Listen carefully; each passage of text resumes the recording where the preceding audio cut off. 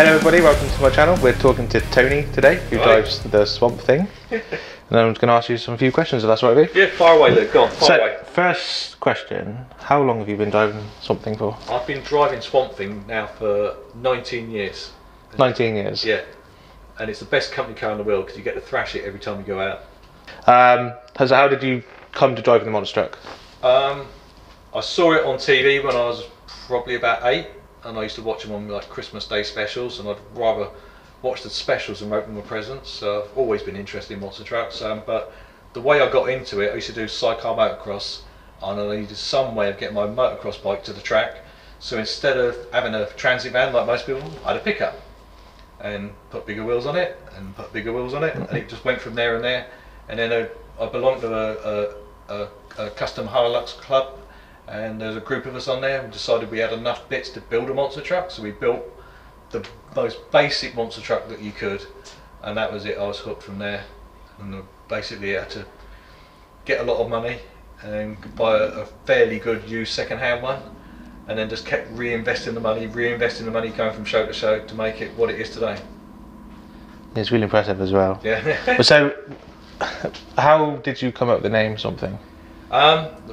So the idea of Swamp Thing is, when we was on honeymoon with my wife, who was in Florida, and we wanted something that was really American, and that's what one thing that stood in our mind. There was a big alligator in the middle of the Everglades, was in the road, and it would not get out of the way, and we literally had to make a detour then because this alligator owned the road, and that's what Swamp Thing is meant to resemble, an alligator. Alligators live in a swamp, that's why it's called Swamp Thing. Ah. So some pretty common questions I'm going to ask you now. So yeah. Brake horsepower? It's 2,000 horsepower, but it's not built for horsepower, it's built for torque, so it's 1,800 pounds-feet of torque, and that's not bad because it's not a diesel truck like in a lorry. This is a modified petrol engine which are actually running on methanol. How much does that use? So on full throttle we do 56 metres to the gallon. This is not a lot at all.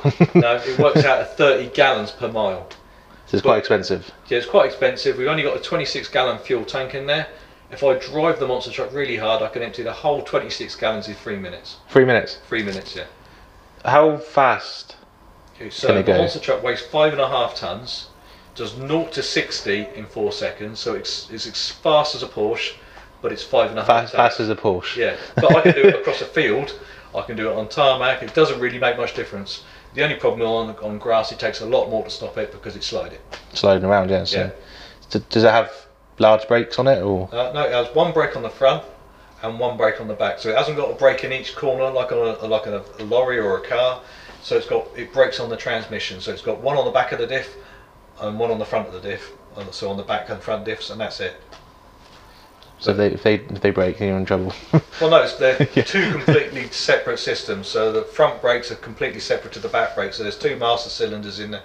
So if say I've done a jump and a bit of car comes through and it cuts through the brake line, it's still got another one that's completely separate to it. So you still have the brakes. Some brakes. Also, EBC are one of my sponsors. They make me a special brake pad just for the monster truck because it works from being stone cold to the brake disc going bright red, and we don't get any brake fade with it. It's an amazing product, but they can't make it road legal because it's got some, I think it's asbestos or something in there that isn't very good. Which actually was one of my questions. Could it be made road legal? Not a chance. Not a chance. It's 12.5 feet wide, so it's actually classed as a wide load, so it's wider than the carriageway. The visibility in a monster truck is terrible, so when we're manoeuvring it in very tight spaces, we're driving it on tick over with our foot on the brake. People are watching me all the time. I'm getting hand directions where to go because people, if they shout at me, I can't hear in there. You can't see backwards when you're in the monster truck, you can only see forwards, so when you're reversing up to somewhere, you're taking direction from somebody in front of you. So very limited. Very lot more blind spots on the truck. Yeah. It's a monster truck and a lorry. You've got mirrors everywhere. We haven't got one mirror on a monster truck. Basically, because they roll over so much and we smash them up. Smash them all up, yeah. So walking around, I noticed that you've got a lot of spare parts. So presumably you fix it on the site and So anything break. So anything in drive line is the bits that tend to break in a monster truck. So we're talking axles, half shafts, diffs, gearboxes, prop shafts, anything with that. That's the bit that really takes the hammer in the monster truck. We carry spare ones of them with us, and we can fix the monster truck here or there. The only thing we don't carry, believe it or not, is a spare tyre, because we've got no room to carry a spare tyre. But we carry a lot of the stuff to repair punctures, so we've got ram repairs, we've got vulcanising rubber. So if we get a small puncture in the tyre, we can fix it. If we get a 3-foot gash in the tyre, we have to go home in a van or get someone to bring a spare tyre up and then fit it onto the rim. And fitting it onto the rim is a nightmare as well, because they're not a split rim, they're a one-piece rim, and that tyre is 500 kilos, so it's half a tonne just on the tyre. And it's quite a big tyre as well. How tall is it? Yeah, so it's 66 inches tall, and they're just under 4 feet wide. Each one's £2,500 each, plus that. The cost? Yeah, for a tyre. So it's £2,500 tyre each? Yeah, but you don't really wear them out. You get a puncture that you cannot fix.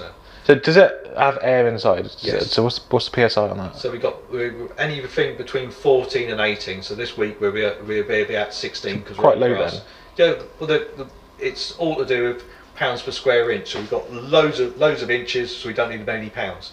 So in a lorry tyre, you haven't got many inches on the ground, so you put 120 PSI in the tyre. Our tyres so much wider and so much bigger, we actually don't need much pressure in there. Yeah. So something we spoke about earlier actually is that the cars.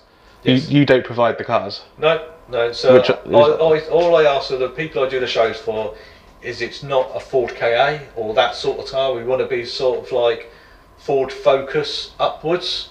The main reason for the length of it is the length. So we want a car that's well over 14 foot long. So presumably, then your tyres can go over it. So then we get a nice hit on the car. Because believe it or not, the strongest point in the car is in between the two wheel where the wheel arches are. New modern cars now are actually worse for a monster truck than you would think. Oh, cars are safer, they're stronger.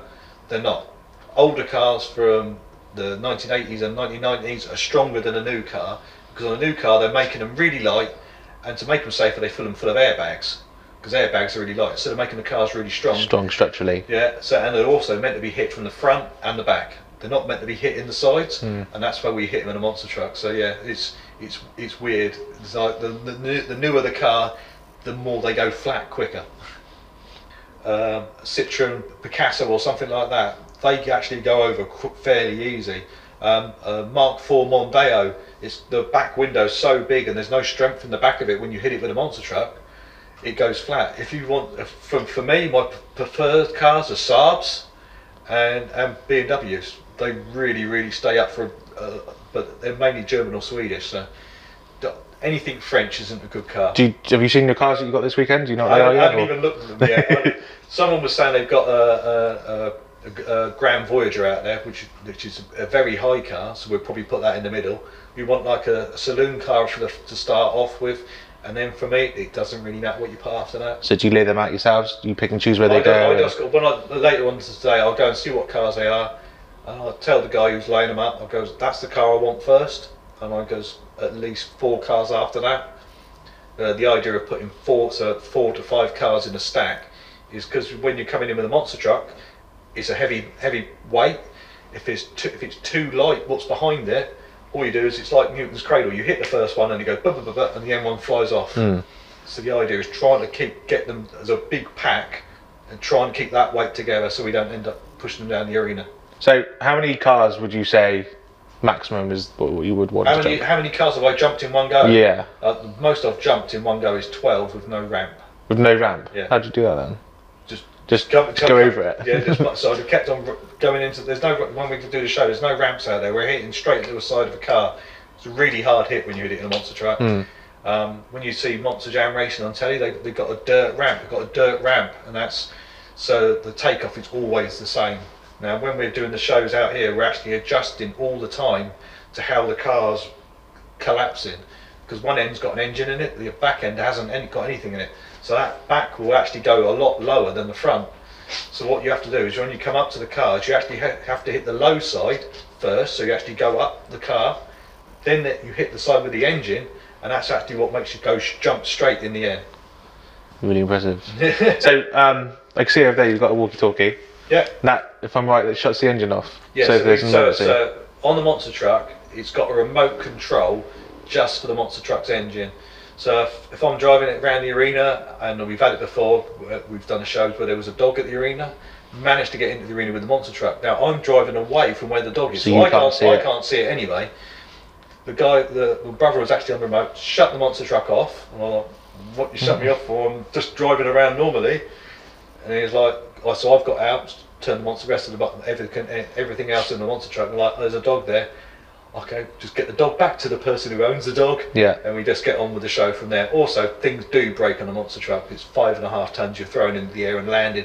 Sometimes bits do break on it. Like I've had a shock absorber come disattached. Now, shock absorbers are filled with nitrogen.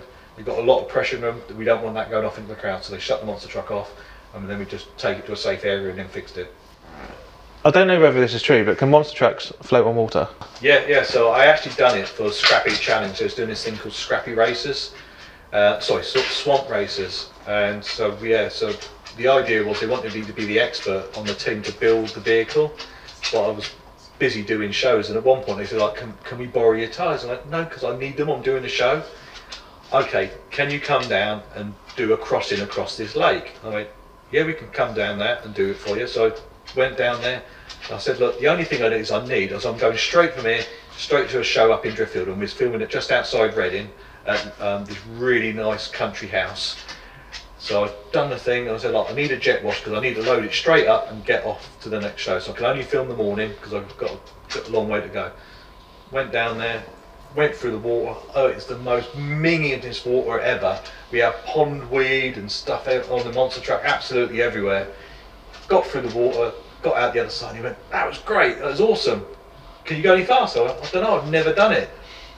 So I went in there, put my foot down, doesn't go any faster. All happens is it beats up the water, More and you splash. and you get more wet in there. So that was great. We got all the shots we wanted. Did a couple of like high-speed passes through water and splashed the presenters and stuff like that, and they loved it. Okay, I'm all finished for today yet? Right, where's the jet wash? Oh, there's the jet wash. Right. So where's the water and the power supply? Oh, you didn't ask for that. I'm like, my truck now is absolutely minging, and I've got a show to do that the next day. So luckily they had a fire crew on site. So I reversed the monster truck up to the lake, and we were sucking water out the lake and then washing the monster truck off. Using the fire engine. Using the fire, and I'm not joking. We got up to the show at Driffield that night. We took the monster truck apart because there was like clumps that you couldn't. It was so much mud you couldn't even see the engine. All you could see was exhaust pipes and no engine. There was that much mud wedged in it. So me and my brother just spent all night taking this thing apart, cleaning it, and putting it back together. And probably 4 months later, we were still picking bits of mud out of it, where it was got mud into everything. Just all over the place. Oh yeah, because when we was coming out the lake, because it's a man-made lake, so it's actually got a clay liner, and basically we was ripping the liner as we were coming, because it had such steep soil, we was ripping the liner out of it. So I don't know if it actually held water at the end of it. So we're actually in your motorhome. You would say this is how you transport your truck as well. It goes behind us, doesn't it? Yeah. So we're in the living accommodation at the moment. Now, at the moment, it's quite big in here, but it's when we're transporting the monster truck, all this slides all the way forwards, because the monster truck is 21 foot long, and then we have to get the tyres in, so that's like 30 feet long. So yeah, so it takes a lot of room up just to transport. It's not the sort of thing you can go and stick on a car transporter and tow behind your normal road car, because it weighs 5.5 tons. Also, we need to carry all the tools to fix it, all the spares with it. Yeah, there's a lot to think about when you're operating a monster truck.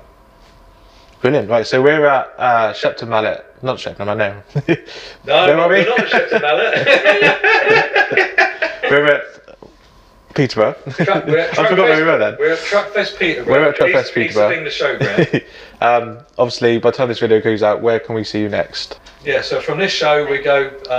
We're back up at Santa Pod for European. No, sorry. We're up, yeah. From this show, the next show we're at is the main event up at Santa Pod, which is the beginning of the European drag racing series. So we are adjacent to the drag strip at Santa Pod, So people have a great time. So they get to see top fuel cars, we get jet cars, all different types of cars, door slammers. If you think a monster truck's loud, that's nothing compared to a top fuel dragster. My monster truck's 2,000 horsepower. They're 10,000 horsepower plus. There's a lot. It's a lot, but it isn't just the sound of it. You feel it.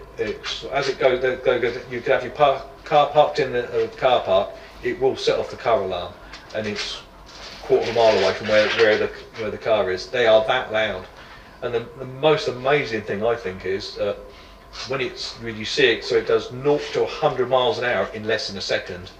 They're doing 0 to over 250 mile an hour in an eighth of a mile. So that's half track. They're doing 250 mile an hour, and the engine only fires 600 times in that amount of time, and that engine needs to be rebuilt From scratch. from scratch. Every single time it goes down there, they rebuild the engine every single time. So if you ever get the chance, go to Santa Pod and have a look around at the pits. If you want to see inside a real high performance engine, you can actually see them taking them up apart and rebuilding them. Brilliant. Well, thank you very much, Tony. All right. Thank you for letting us do it inside because it's raining outside. We were going to do it outside, but yeah. So thank you very much for inviting me in. Yeah. I look forward to the show tomorrow. Thank you. Right, thank you very much. Yeah.